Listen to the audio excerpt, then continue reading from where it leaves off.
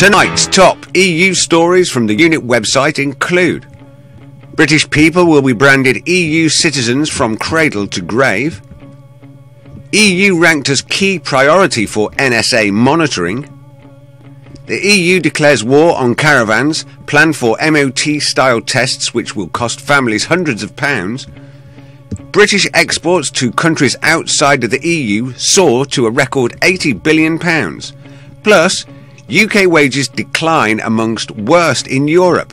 I'm Rick Timmis, and this is the Unit Nightly News.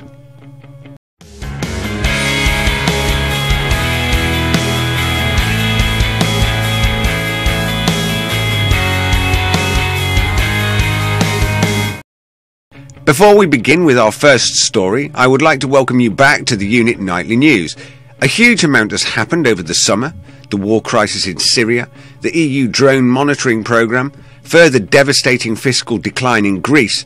The very core of the EU has begun shaking. But we face an even bigger threat, and that is the threat to our freedom and our right to democracy. Looking at where we are, our situation is in crisis. Here in the UK, we find our democracy temporarily suspended. Why would I make such a statement? Well, the reality is that David Cameron has not been elected on majority into Parliament. He has achieved that position through coalition negotiation. Since taking office, he has failed to implement the will of the public in the UK, whipping Parliament over the referendum question, whistled policy through Parliament, and overseen William Hague's delinquent warmongering, and this with less than 10% of public support. The time has come, friends, for us to ramp up the action, and here at the unit we intend to do exactly that. Throughout this month you can expect new and exciting improvements to our services, our website and the nightly news, and I shall be keeping you in the picture as we release these new developments. First up, of course, is the new look nightly news. I sincerely hope you enjoy the new format, and as always, we would be delighted to hear back from you with your thoughts and comments. So without further ado, let's get straight into today's news. First, from our front page, Eric Pickles, the local government secretary, fears that the European Union flag could replace the Royal Crescent on all the official documents within 3 years under EU regulations. The reality here is that this has been the objective all along, and by that I mean since the very first question over Europe, or as it was known, the Common Market back in 1972. Take a look at Foreign and Commonwealth Office document 1048 in our 1972 et al. Section, and you will see that the objective has been all along to create a federal European superstate, of which national identities are replaced with the badge of European citizen. In this article, Eric Pickles goes on to talk about imposed EU law, which by very definition means that the EU law is demonstrating its supremacy over British laws, in essence rendering Westminster redundant.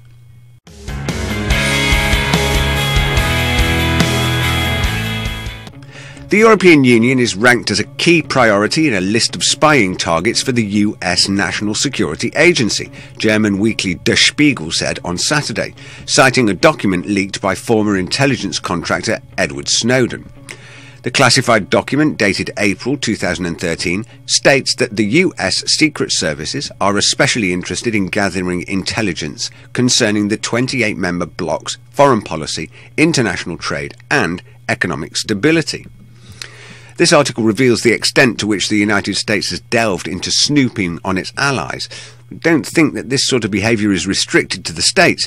Here in the UK, GCHQ has been investing huge sums of our taxes in new data centres and is reported on record as already being able to inspect huge amounts of internet traffic and mobile communications. The Orwellian nightmare from 1984 is already upon us.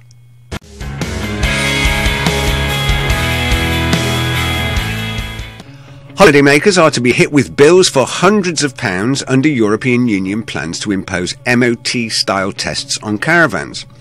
Up to 200,000 families could be affected by the draconian demands, which it is warned could devastate the UK's tourist economy. The UK government is to launch an attempt to block the regulations, but it is feared it will be passed into law by Brussels later this year. The article goes on to say that investigations by the UK Caravan Club reported the Caravan Club actively supports and encourages measures designed to improve road safety, but has seen no EU evidence that MoT-style testing on caravans will do so. Here again, we see that the UK has little to no power to resist, and you can guarantee that the big corporations will be lobbying to make sure the legislation creates a business advantage for them.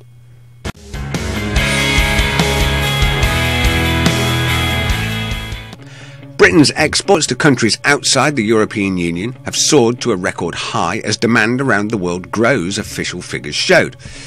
The Office for National Statistics said exports rose 4.9% between April and June to a record £78.4 billion in a major boost to the recovering economy. These statistics meet with predictions that we have been making for almost 2 years. Indeed, Dr. Eric Edmonds' audio interview talks about the growth of markets outside the Eurozone, and Ian Milne warned of the potential for a huge missed opportunity. The UK is in a financial mess. Our liabilities as a nation are enormous. It really is time we turned our attention to the Commonwealth and the wider world for trade and industry development. Let's face it, the bulk of Europe is bankrupt, as has been shown in the case of Greece. The bailouts don't work. The EU is going to hell in a handcart, and it's time we jumped off the cart.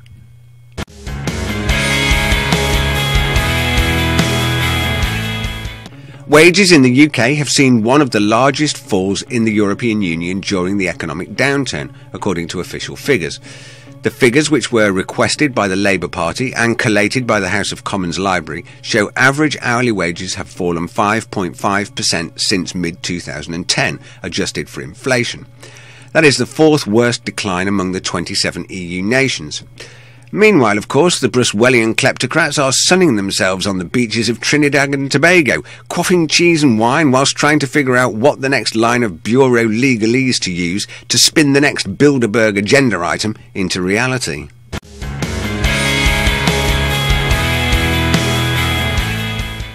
Today in our video library, following up on our video Betrayed, I thought we'd take a look again at one of the lead films in the InfoWars Paul Revere contest.